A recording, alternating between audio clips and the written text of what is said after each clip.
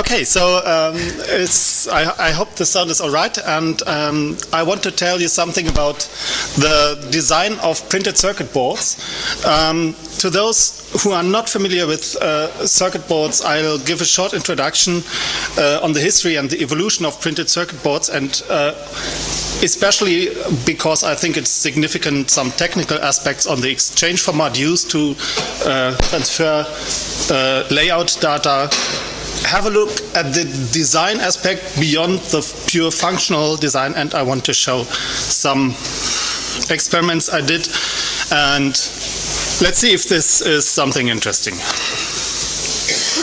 So when researching this talk, I was basically looking in an online forum for electrical engineers and was telling a bit about what I'm going to do. And one of the responses I got, I found striking, because he said, "Believe it or not, I'm genuinely interested to hear what you find out, but I'm afraid I think you may be looking for ideas and inspiration in a pretty dry, empty place. Sorry." So obviously this person in his career has focused on the functionality over the design aspect, and the functionality I think has some inherent beauty, but to make nice looking board is not necessarily in the target, in the goal, among the goals for the design. And I must say I don't buy his approach. I think he is somewhat limited by routine blindness, and yeah, even when not focusing on that, there are tons of implicit patterns and some sort of beauty in the design of PCBs. So yeah, and especially nice things happen when enthusiasts do their own PCBs in their free time, and they're investing vast amounts of energy into the beauty aspect of the design, and I want to showcase at least some of this. But mostly I'm focusing on industrial design. So why PCBs at all? This is from an old TV monitor from 1963, and you see that it has a vastly different appearance than the electronics you're used to today, and this kind of highlights what problem PCBs are designed to solve. You have some random stacks of components. They're needed some delicate soldering to get them together. They need to produce the correct schematics, and it's tricky to handle. You see, it's really a mastership in creating something like this. You need to have an idea about the soldering as well as the electrical ideas behind it, and yeah, so this doesn't really help when you try to mass-produce cheap stuff. So one of the first attempts looked like this. This is a so-called cordwood circuit, and it's to try to get a better reliability for the PCB. And if you have a closer look here, you also already see something like a trace, yeah, which later will become the PCB. So this is some experimental PCB which is done by the company Tektronix. It's pre-1966. It's not exactly clear when this has been designed, and this is one of the first attempts to improve the reliability and the production speed of their devices, in this case an oscilloscope. We'll later have a look at some of the details on that. So another aspect was that PCBs in the beginning focused on small components. So you had like a module that gets plugged in somewhere. This might be a PCB. In this case, it's a so-called flip chip technology from a PDB-10. The year is 1971, and yeah, it's a small module with a few components on it, but you already can see that it's way more organized than the first one we saw. So these modules got plugged into a so-called backplane, and the backplane from the other side looked like this. So This is from 1975, so you'd see the PCB production really did take a while until it really arrived in the market. This is done with some semi-automatic wire wrap with twisted pairs, so you see that the individual strands of the wires are actually two wires intertwined. And yeah, it was done with a huge amount of automation already. So you had wire instructions on a punched card or punch tape. And yeah, this is how this was created. And it obviously worked good enough for quite a while. But it wasn't cheap, definitely not. So this is from 1969. And you see that the look you associate with PCBs already is there. You have these distinct 45-degree angles. You have various components bridging over other traces. And yeah, I think this already looks quite modern, although it is from the end of the 60s. And yeah, I didn't expect that at that time. So, how are PCBs produced? These are screenshots from an old educational movie, also done by Tektronix. Basically, you had a clear film, and you had pre-made symbols you would stick on the film, and then this guy actually uses a roll, you can see it here, roll of sticky tape to create a trace between the correct pads. So this work usually was done in an upscaled version like 2:1 or 4:1, and oops. And then you got in and tweaked. Basically here he is cutting the pads because they are too tight, too close to the trace in between, and so they got cut a little bit and lifted off. So it was a very hands or down-to-earth manipulation of physical things you would put together and create a photographic film that's later used in the production.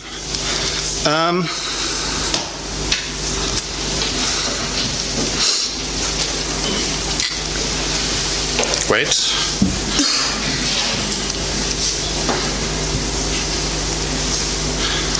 So yeah, this is tweaking, and then the film gets photographically reduced, and you use photosensitive materials to shape the areas of the copper base material to protect it from etching.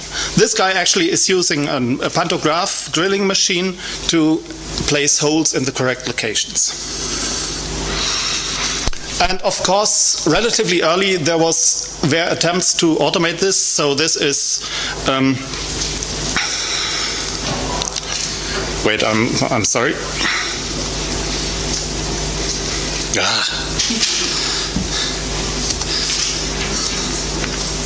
Something is wrong here.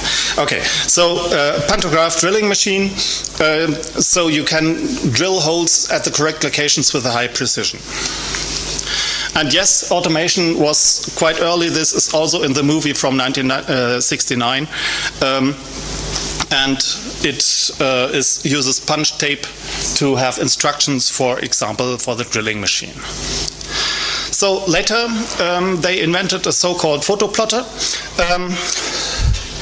made by Gerber Scientific. It's basically a wheel of apertures which you control in a controlled manner, points light at a film, so you can use it for exposing the film. So you can have numerically controlled high precision film. So this is the command language, and I won't bore you with the details. Basically, the interesting point is you can have straight lines and circular segments. You don't have Béziers, which from a point nowadays is quite a pity, because this is still the format used for exchanging the data. To highlight the differences, this is a board manually routed. It's a ZX81, the first edition, and I want to highlight the smooth shapes. And the third edition looked like this. So obviously there has been a change in the way how it was manufactured, because this definitely is CAD use. This is an Amiga 500. Here you can see that there are curves instead of hard corners. This is from an Apple Macintosh SE. Here you see the typical 45-degree angles. Yeah, and I think this really is beautiful. It comes from a highly technical demands, and yeah, but the outcome has a very specific aesthetic I like a lot. So the point is, PCBs are used for a function.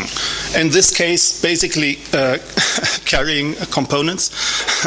It's a lot of small SMD components. And here you see, if you look at these wiggly things have a purpose. They're intended for length matching of the traces, so that high-speed signals can be transferred with a high reliability. Again, something utterly beautiful, but not created for its beauty. And again, this is not an attempt that someone draw ventilators or something like that. This is basically HF voodoo. So if you are working with very high frequency signals, these kind of traces can act as a filter. I don't have any idea how this works. It's really voodoo. So this is what a PCB looks like. If you have a cross-section, in this case it is a 4-layer PCB. The copper areas are shaped with a photographic process followed by some etching. Yeah, and it's called a 4-layer PCB because it actually consists of 11 layers. So it's some silk screen printing, some solder resist in between, some copper layers, and actually the count of the copper layers is the relevant thing. So if you have a look here, there is the topmost copper layer, intermediate copper layer, and another intermediate copper layer, and the down copper layer. The interesting thing is that this can be produced with a very high precision, and the copper can be gold plated, and the top 4 layers are relevant for the visible artwork. So if you actually look at the tools used to design this stuff, they're not really equipped to deal with graphical content. They are focusing on the electrical signals. And so yeah, the limits, especially when looking at fonts, there are severe limits. Basically, fonts are constructed from straight lines. This was not always the case, especially if you look back in history. This is again the ZX81, and it has a beautiful font, silk screen printed on top of it. So this is something that at some point happened when CAT has been introduced. So this is about this time. Obviously, the font looks quite ugly, straight lines cobbled together, but even here there's some attempt at doing a logo artwork in case of the Commodore logo. So yeah, and dealing with graphics is cumbersome with these tools. I'm looking at the Eagle tool later. There are open source alternatives, but they share the same restrictions. I'll skip over this now because it's I'm a little bit in a hurry. So this is the early PCB I showed. There is an attempt at the logo etching. This is done obviously with a photographic process, and it has quite a high detail. Although this is over-etched, it's too much copper removed in the etching process. Again, logo Apple, of course, has put some efforts into producing a nice PCB. Yeah, let's just skip that. And this is what enthusiasts can do. If you have a close look, this is the Hypnotoad from Futurama. And the traces are designed to recreate the shape of this iconic toad. And it actually is a synthesizer that creates the drone sound. This is something I did, and this is where it actually all started. My experience started. This is from a small Blinken Light simulator, if you're familiar with the Blinken Light project. This is a black and white replica of the frieze on the actual Haus des Lehrers in Berlin. Yeah, and it's realized by solid copper, gold-plated, and then a dark violet solder mask is put on top of that. And yeah, that turned out quite nice. And if you need a scale, it's 32 millimeters wide. So let's have a look at the workflow. Let's take a black and white bitmap. There are scripts available to import these bitmaps into the layout tool. This is a screenshot from Eagle. And you see that the bitmap is replicated using straight lines. So you see the distinct stair-step pattern. And you have a ton of lines in your design which make it harder to actually produce the PCB, because there are certain steps which involve checks if the lines are correct, and having this amount of individual lines makes that harder. As well as you can't get to arbitrary high resolutions because there's a minimum trace width you have to respect. So yeah, you get this rasterized appearance. So my attempt basically was look at the primitives, and we only have circular segments while the graphics world basically relies on Bezier curves. So one thing you can do is approximate Bezier curves with circular segments, and this is what I did here. So you need quite a lot of segments to approximate this simple Bezier. So this is the outcome. There are some additional tricks I did here. Basically, the shape are straight lines. It's a filled polygon, and filling is happening automatically in the workflow. So it looks like this. And you see that the text is a little bit too fat. So the next thing I did was to reduce the shapes, shrink the shapes. Actually, I did it in the wrong order here. And split up the holes, because Eagle polygons may not have holes. So this is the second attempt, and I think this looks quite better. A last look, since we are really short on time, on text. This is how text properties are looking like in Eagle. We have lots of straight lines, and the text, in my opinion, is not really nice. Is it visible? Yeah. So KiCad, the open source alternative, is doing slightly better. They still have a font constructed from straight lines, but they have way more lines, making it nice round shapes. So I wrote this Python thing to try to construct a font from purely circles, circular segments. And this is what I did to actually match the shape of lines with some original font. In this case, it is based on Droid Sans. Yeah, and when you use this with lots of tricks and lots of annoyances, you can get something like this. And the nice thing is it's constructed from circular segments, and the amount of segments is not that much increased. But it's a manual process. You need to do manual design of the text, and yeah. So that's about it. I could show you the tool in action if time permits, but we can also start with questions. So, question or demo? Question.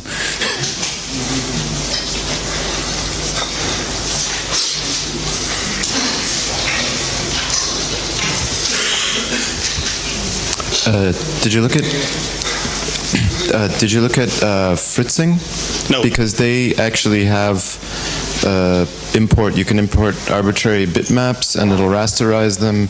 And I think the implementation is really similar to what. I would have to have a look. And it does SVGs as well, and then it tries to, if the paths will fit the Gerber, then it uses that. It might be worth looking at. Yeah, and also, obviously. Yeah. Second question. Nobody? Okay, So, thanks. Thank you very much.